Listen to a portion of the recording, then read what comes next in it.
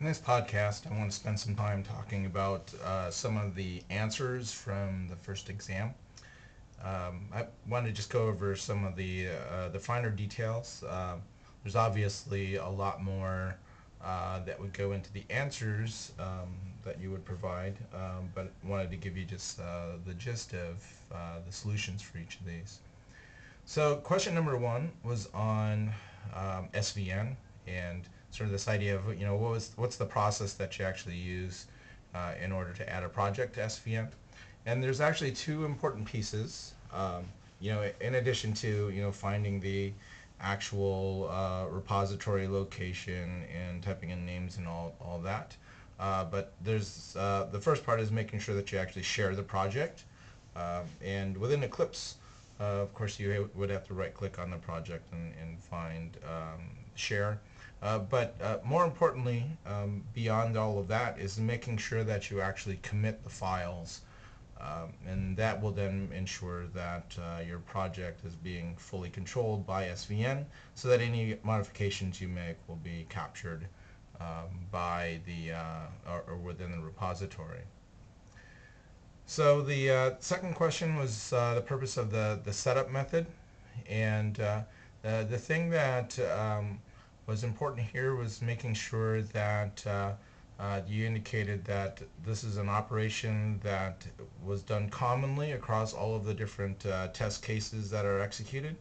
The setup essentially establishes whatever preconditions you want to establish for the class that you're testing. So it is a method that's executed again prior to every test case, and these are usually common setup operations. The third question was on CPP unit and the assert and assert equals. The first one is a more general assertion, and so you can take any Boolean value, any Boolean expression, and provide that to assert, and as long as that expression ends up evaluating to true, the CPP unit assert will pass. The CPP unit assert equals takes two values, checks to see whether or not they're the same. The first one is the expected value. The second value is the actual value that is computed by the program. Okay, so the next question, there's the question about the tool chain and what you need to do for that. So the program will compile correctly wasn't a sufficient answer, and there were actually a couple of people that did answer that. There's a number of different reasons. One of them, most importantly, is making sure that the proper compilers are used by Eclipse. Different hardware architectures, so depending on whether or not you're on Windows or Linux or Mac or whatever, require different compilers. The same compiler does not work across all of the different systems. So C++ is not Java, and within Java you have these virtual machines and the compilers are pretty much the same, so you never have to set the tool chain within Eclipse because all of that is done on top of this virtual machine architecture that Eclipse uses. Well, Eclipse plus Java. But with C++, you do have to be mindful of your architecture. So if I'm running on Linux, it uses a whole different set of compilers. The binaries that get generated are different, and so I can't just compile on Linux and expect it to run in Windows, and vice versa. I can't compile something in Windows and expect it to run in Linux. And so I do have to make sure that I define which tool chain is being used in the project so that the architecture is targeted properly. So there was also a question here about why it's necessary to use pointers. There's actually a number of different reasons. Things like more efficient use of memory. You want to be able to expand the scope of a variable beyond local scope. Doing pointer arithmetic and other object management is necessary, or maybe more convenient, I guess, with pointers. So accessing the data may be more convenient if you're using pointers, because using pointer arithmetic and so forth. There's also this idea that you want to be able to pass objects to different functions and methods, and if you need to make a modification to the object, a regular value won't work, and so using a pointer or using a reference object may be called for. And so it's another convenient place, or another reason you might want to use a pointer. It's because you want to make a modification to an object through a method call. Okay, so definition of big O, that was pretty straightforward. I think a lot of people just took that straight off of their note sheet. Basically, big O says that if you have functions f and g, function f is big O of g if if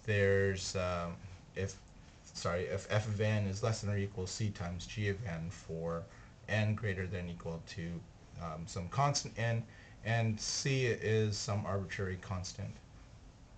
So some rationale as to why we want to use big O, and some examples. I didn't provide an example here. Actually, people gave several examples, but essentially we want to know whether or not our algorithms are better, worse, or the same as other algorithms. And especially with respect to running time and memory usage. So if an algorithm runs in big O of n, then I know that the algorithm is linear, and it will run in linear time with respect to input size. And so we try to use big O then to characterize how well our functions are going to run. How good of an algorithm is it? Doing things like a linear search versus a binary search. Binary search is faster, so I can use big O. If I just come up with some algorithm, I can show that the algorithm is either linear or it's sublinear, and so I want to be able to use big O basically to prove that. So if I come up with some brand new algorithm that does things much better than other algorithms, I need to be able to prove to people that that's true. I can't just run a bunch of data and say, okay, see, no, you actually have a way of actually proving that now using big O. So characterize the algorithm, show that it runs through proof, show that it runs or will execute in your target running time. So there was a question here about proving that if I have some constant c, for any constant c, that c to the n to the k is big O of n to the k. So probably using this constant c could have been a little bit misleading, because then you have to reorient the way you do the function, because we typically talk about some constant c being in the definition. So I use c1 there. So I let c1 equal 1, rewrite the function description. So if I'm proving big O, I want to show that cn to the k is less than or equal to, now I'm going to choose some other constant c1 n to the k. Well, I can just let c equal or c1 equal whatever this constant c is.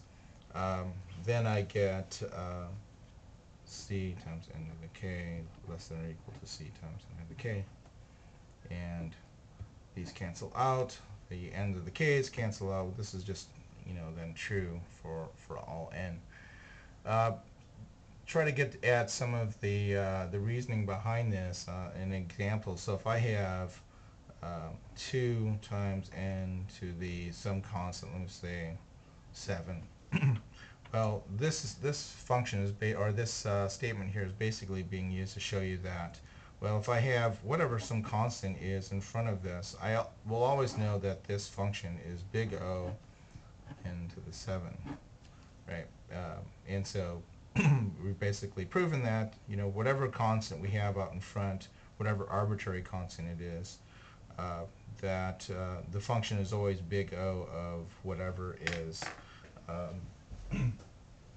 on the this other part of the product. So anyway,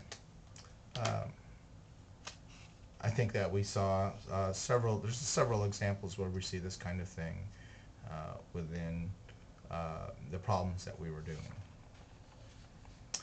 Okay, so question number 9 was to prove that 7n cubed plus 3n plus 1 is big of n cubed over 3. This is a fairly straightforward problem. You just break it down into the 3 different parts of the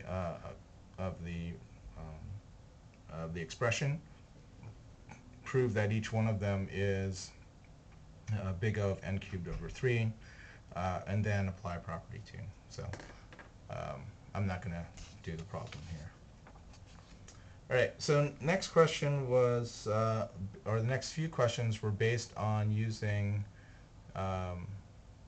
this code here for midterm class. And there's a number of different features here that you wanted to pay attention to. There were some friend functions here. This had a private attribute of string. There were 2 methods that were used to generate strings, and you see here that in lines 17 to 26 we have the friend functions, and then at the bottom is the code for a constructor. So with this in mind, there were a couple of questions. The first question was, what is the effect of calling do something 0 versus calling do something 1? And going back to looking at the actual code, you see here that do something 1, you pass a reference, whereas, sorry, do something 0 passes a reference, whereas do something 1 passes a value. Well, that of course has significant impact on the problem, because any changes that are done in this part of the code will not actually have an effect outside the scope of this, whereas this method, do something 0, does have a side effect, and it's actually a desirable side effect. So since do something 1 uses passive by value, nothing will be printed in line 4. The call to do something 0 will result in printing there. The next question was to basically write a print operation. We've seen this actually since the exam. We've seen this several times. You define your friend operator, and then inline define your print function. The next question was it's a multiple answer question. You had to check each correct answer and then indicate for each one of them why it was equivalent or not. Some of you didn't provide answers for some of these. I mean, you left it blank, and so you didn't receive an answer for them, or didn't receive points for them. So both C and D are correct here, and so that's both of these were correct. First 2 are not correct.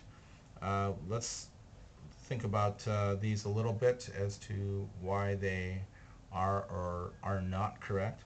So a plus I, that gives us the address of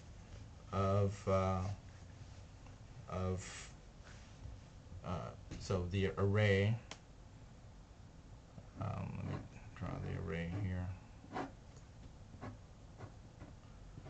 So this will give me the ith location of the array. So maybe that's my I. And then it says from there get my string. But what you actually have to do is dereference the actual object at that location before you can actually call that. So that would not be equivalent to what is done here in the statement above. So you're missing a dereference with this one. Here, in question number B, it's first dereferencing A and then adding I to that, which actually doesn't make any sense. What does I plus whatever the object actually means? So that also is incorrect. In this, in part C, you see that you've got the ith object is being dereferenced, and then we're doing a call to get my string. So that is actually what is desired here, because we've got, again, with this piece here, we're dereferencing. These two pieces are equivalent, right? So you can either use a of I, or you can use the pointer, or sorry, the dereference of a plus I. So that gives us this piece of the statement, and then we dereference it again, which gives us the other portion of the expression. So that's correct. And then finally, the last one was a little more tricky. You've got so we want to know what the address of A is. So that gives us the pointer, or the address of the A pointer, and then we add I to it. So we dereference it, and then we add I to it. So that is actually the same thing as doing what we have here. And then so we've dereferenced whatever is at A, and then we've added I to it, so that gives us our A plus I. Now we dereference it twice, so that ends up being the same as the previous answer. Okay, so question number 13. This actually, there's a fairly fortuitous thing here for most of you, actually all of you, because of the ordering. But there's a couple of things you had to actually pay attention to here. And it just kind of worked out here that you could get the answer to this by just going through and doing everything in order. So a Boolean is 1 byte, a character uses 1 byte. So we have Boolean and character, so each of those is 1 byte. And I don't actually need to worry about boundaries for these, because they're not larger than integers. I don't need to worry whether or not it falls on a boundary. But then we have a string here, and then 2 doubles, and so this string pointer is going to use 4 bytes. Each of these doubles uses 8 bytes, and then we have this integer that uses 4 bytes. We do have a virtual here that also uses 4 bytes. And then we have these two, the Boolean and the character use 1 byte each, but then you have to put these paddings in here to make sure that everything falls within the integer boundaries. So these two would be unused. You get a 4, get 2 8s, then a 4 and a 4. So looking at this, then we have 4 plus 4, that's 8. 8 plus 8 plus the 16 is 24. Plus another 8 is our 32 bytes. Now, had this ordering been a little bit different, we may have had to worry about these things not falling on different boundaries. They would have to be adjacent, for instance, in order for us to have our most compact usage of this data structure. And then again, remember that a virtual does require what this ends up doing is storing an address of the virtual operation to be actually executed, and that's all due to how inheritance works within C++. So anyway, the answer is 32 bytes. So any answer of how these things are are ordered is acceptable as long as the Boolean and the character are adjacent. Now, I think there were a number of people that got confused, I think, by this piece here. It says a character to represent the root name, and then they define a character for every single one of these. But there's only one root name for any given route, so no need to have a different character for each one.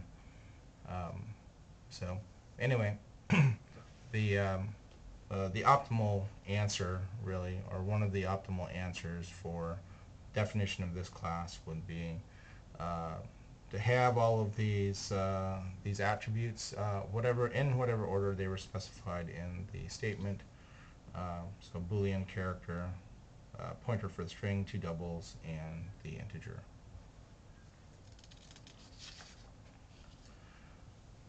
Okay, so the next question was to draw a picture that shows how memory is structured after the execution of the stop constructor. So after the execution, that means that this operation is done executing, and that if you notice here that writer factory is a pointer, creates a new writer factory object, but there's no delete here, which actually means that once the scope of this operation is done, we lose the handle to this writer factory object. So we're going to have a writer factory object here somewhere. So I'm going to call it writer factory. And initially it's RF pointing to this object, but that actually goes away. So after we're done, we have some object that's just out there in memory.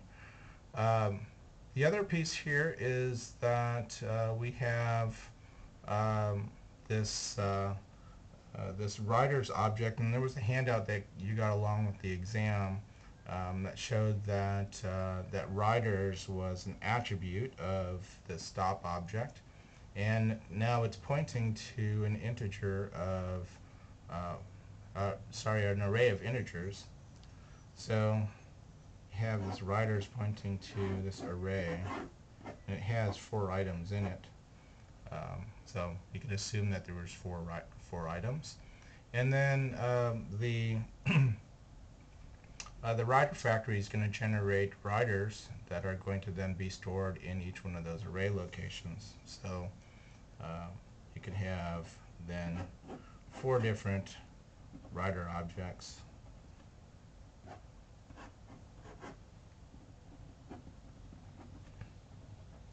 That this array points to.